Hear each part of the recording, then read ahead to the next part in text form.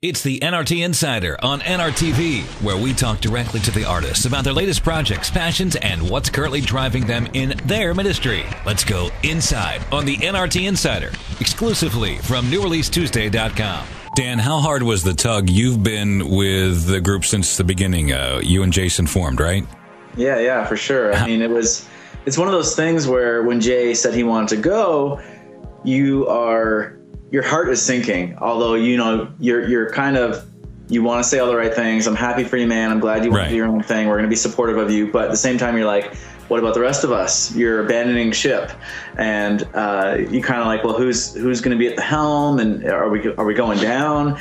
Did we just lose our jobs and our careers? Mm-hmm. And, it was a very scary time. But at the same time, it took us right to rock bottom to be kind of at a place where God could kind of mold us, and it was very, very, very, very good, humbling experience. It's in those times in life, those tragedy moments that I think really are critical to allowing God to move. And obviously he has, and he's been doing great things.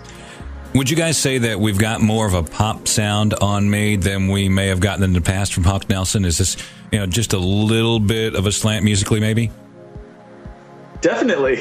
Yeah, definitely. I think times, all of us appreciate so many varieties of music. And I know, John, you were really intentional about being really super pop orientated on this one. Yeah, I was.